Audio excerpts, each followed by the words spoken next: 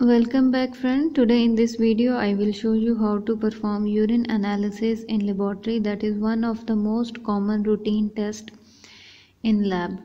First you have to take the centrifuge tubes that should be sterile and label that tubes with the patient name and file number, because file number every patient have different names, sometimes same names are coming, so better write both.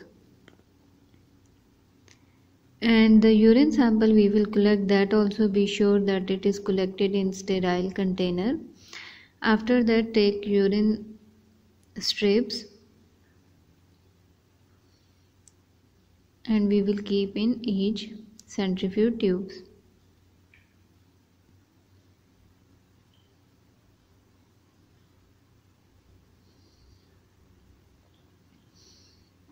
Now one by one, checking the name and file number, we will pour the urine. You can pour like that also, that urine it will touch the strip also, and pour until one particular level. After that just stop, because when we have to centrifuge, the both tubes will be balanced to each other.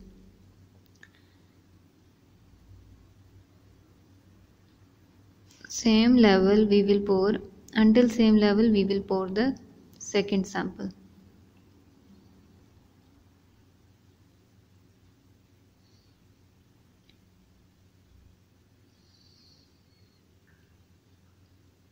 Now pouring time, strip not dipped properly in urine. So what we will do, we will close this, and by now you will see like that you have to little tilt the tube and just dip, and now we will keep back. Now these both equal level centrifuge tubes in opposite position we will keep in centrifuge, and 3500 rpm we will do centrifuge for 3 to 5 minutes. I will centrifuge for 5 minutes so that we will get good sediments for microscopy. In that period, after when you will dip the urine strip in urine, after 1 minute we will read the strip. How much pH, specific gravity, albumin is there, sugar is there, ketones are there or not, blood or leukocyte is there or not, nitrite is there or not. These all. First you have to keep from down specific gravity and then you will measure. Now you can see this, that pH is 7 and specific gravity is 1,5, and there is no albumin, no sugar, no blood, no leukocyte. Now if you will see the second strip, pH is acidic and specific gravity is 1.025, pH is 5, and in this strip also there is no albumin, no sugar, no ketone, no blood, no leukocyte. And we will write down our measurements, what we measure through the strip, and it will include in physical examination. Now we will move toward the microscopic examination. In physical examination we will see the color, turbidity and pH, specific gravity, if there is albumin, sugar, ketones, blood, urobilinogen, bilirubin, these all things. And in microscopic examination, now we will search any pus cell, RBCs, epithelial, cast, crystal, bacteria, fungus, parasite, these all things. So first you discard complete supplement, and the sediments we will mix well. And now you saw the sediments after mixing. Now we will put on the slide and we will cover with the cover slip. And first we will use 10x lens to do the focusing. After focusing we will move to the 40x lens. But remember, cast we have to report at 10x because cast is large in size. Other all things we will report at 40x. So first you keep 10x and move the stage full down, and then now you see with the coarse adjustment take slowly up, and at one point you will see the slide and at that point we will move our lens from 10x to 40x.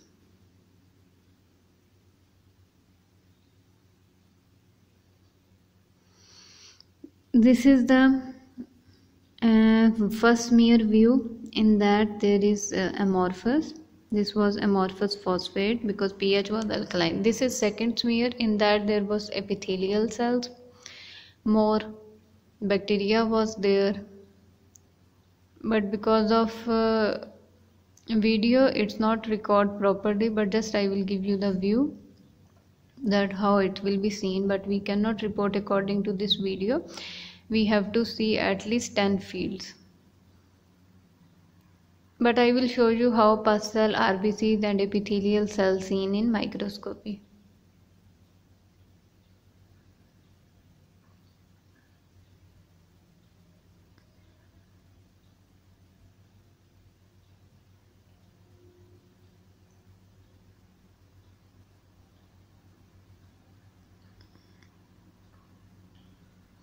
Now you see these are the pus cells. Pus cells will be seen like that, granulated cells.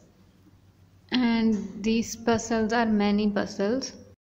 And other small dot what you are looking, that are bacteria. And this smear is almost all pus cells only. So it's easily to understand how pus cells seen in microscopy. You will see pus cells will be granulated, normally this size, or sometimes little bit maybe more than, but this size you will see of pus cells. If more pus cells in urine, that is called pyuria, and mostly pus cell is also one of the most indication of UTI, urinary tract infection.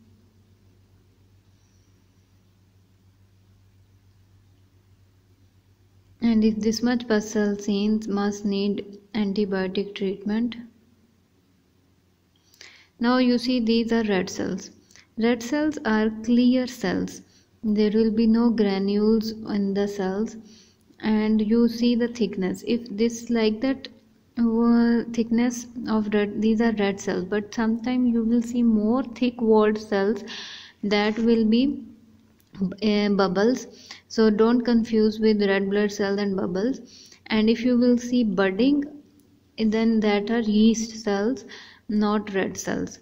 Red cells will be always like separate and like clear, shallow shaped, round shaped.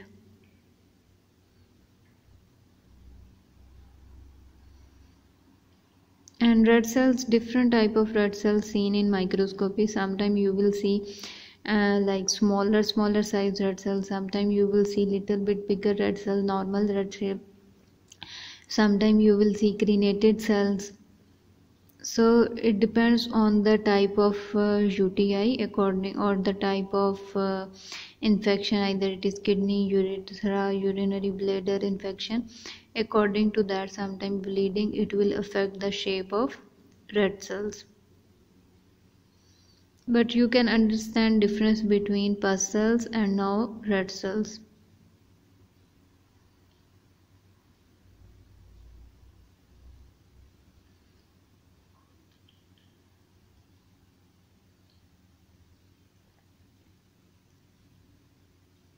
The most common urinary microscopy things are pus cells, red cells and epithelial cells. These are the most common.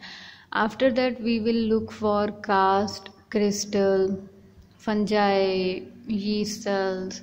Now you see these are the epithelial cells. Epithelial cells are different type of epithelial cells seen in urinary microscopy: squamous epithelial cells, transitional epithelial cells. And epithelial cells, you see these are bigger than red cells and pus cells, and some are oval shaped, some are round shaped, some are irregular shaped with one nucleus in the center. Epithelial cells most commonly seen in females than males, and if more epithelial cells, sometimes it will indicate fungal infection also. And one more important point, always to confirm the UTI, always tell the patient to at least hold urine in the bladder for 3 to 4 hours, and after that give urine, and midstream urine prefer for urine examination. Now you see these squamous, This what you are looking in this microscopy, these are squamous epithelial cell, transitional epithelials are fully round. These all are squamous epithelial cells. If sperms you will see in female urine, then you will not report, but if sperms you will see in male urine, then you have to report.